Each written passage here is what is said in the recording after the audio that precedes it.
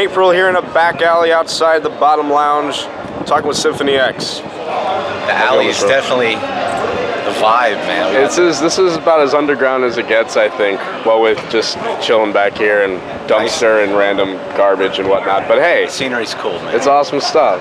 So, I want to talk to you a bit about the neoclassical method, man, the neoclassical technique. You know, it's very interesting to hear different sorts of metal bands and metal songs that don't just play loud and fast, but the progressive sound. Talk to me about like some of your major influences for creating Symphony X's sound. I mean, it's changed over the years, you know, definitely it's changed. I think in the beginning, because we started in '94, and I think back then, me and the keyboard player had a lot in common, classical background. And I think that's where a lot of it started. The first couple records had a lot more of the neoclassical thing, a lot more of the early classical, like the Bach influence and stuff. But I mean, I grew up with, you know, Sabbath and Priest, so I was always a metal guy. We had that in common, so that kind of found its way into the music, you know? And I think over the years, you know, I just listened to more different things, you know, more modern classical stuff and even film score stuff, you know, like especially with this last record that's coming out in June. It's still heavy. I mean, it's still like, you know, the metal riffs. It's still badass. Like a news program, right? It was like, there you go, man. Free airtime. Yeah, like I said, in the past it was more of a neoclassical thing mixed in with the metal, and then over the years kind of progressed into some of the more epic stuff, and like I said, the film track stuff. And the last album, the new album coming out, it has a little bit of this, how can I say, I don't want to say industrial, but it's more of a mechanical kind of vibe underneath. So there is a little bit of this classical element, still heavy, and there's also a little bit of this mechanical, more of a modern, edgy kind of thing happening. You know, I think I was listening to like the 300 soundtrack or the Matrix or something, you know, and it's Tyler Bates, yeah. Yeah, exactly. I mean, it's definitely gritty. There's some 300 has some guitars and stuff, and we always try to find something different to do with each record, you know. And this one it started out like that, you know, kind of hearing some of those soundtracks and be like, oh, that's pretty good, you know. I got some riffs, and maybe try to, you know, dip some of this stuff underneath it, some of this more mechanical, kind of just different elements, you know, different metals and different things like that. So that's how the new album kind of evolved into that. Gotcha. After following up Paradise Lost and just dealing with, you know, Serpent's Kiss and all these Miltonian sorts of themes, what sorts of band states of mind do you think drove you to these mechanical sounds that we can expect out of the next album? Well, I mean, every album's different, and every album we try to find something, you know, try to find some, not a concept, but maybe a theme.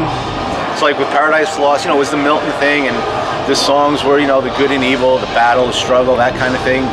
And the music the same way, you know, where the riffs were a little darker, and the orchestra stuff was a little more, you know, it was definitely a lot of low register stuff and a male choir and that kind of thing. And with this one, it was, we didn't have any concept at first, you know. It was like, usually I'll get a bunch of riffs together, a bunch of basic song ideas, and then we would start talking about, well, what can we kind of do that would be different?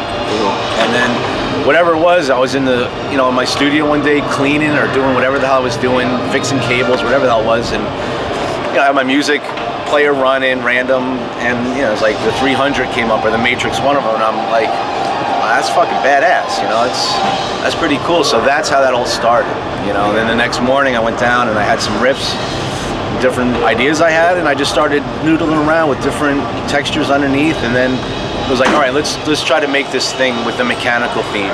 And we started talking about lyrics, what we could do, man versus machine, and whatever other things we could find, and make that the concept, you know, or the theme. So I have been hearing that some of the themes you will be dealing with are man versus machine, or how like we're going to be taken over by technology and whatnot. Yeah, man, I mean, we try to keep it kind of vague, so it's not like all stupid, like giant robots, you know, something silly. But yeah, I mean, there's definitely a couple that are like the dark, apocalyptic, you know, machine battle kind of thing, and then there's some that are even like just looking at today, you know, society with, you know, Russ, one of the songs, The Children of the Faceless God, he was noticing how fast the kids text, you know, and how everyone interacts digitally now, and just kind of, you know, talking about things like that, you know. Cool. Lastly, you know, I've always been kind of curious, progressive rock from the start has always gotten a little bit of backlash from like true to form metal fans, but at the same time those who really want to move forward and say progress, go nuts for it. Same is true for metal. What sorts of I don't know, what sorts of debates have you had to have with people coming up in a progressive metal band, if you've had any? I don't think we've had no debates, anything like that, but it's like, you know, I think it's just your influences, you know? Like, I grew up with, you know, like I said, Sabbath, Priest, started playing guitar because of Kiss, you know, Maiden, Zeppelin, all that stuff. And I liked Rush, you know, and just different bands. I like classical music, you know? So to me, it wasn't like trying to do something that was so far removed than what I was used to. You know, it was just stuff I grew up with, you know? So you don't even think about it. I don't even think about it, you know? It's just part of the vocabulary to me. Cool. All right. Well, Mr. Romeo, thank you very much, Cool, sir. man. Nice, bro. All right.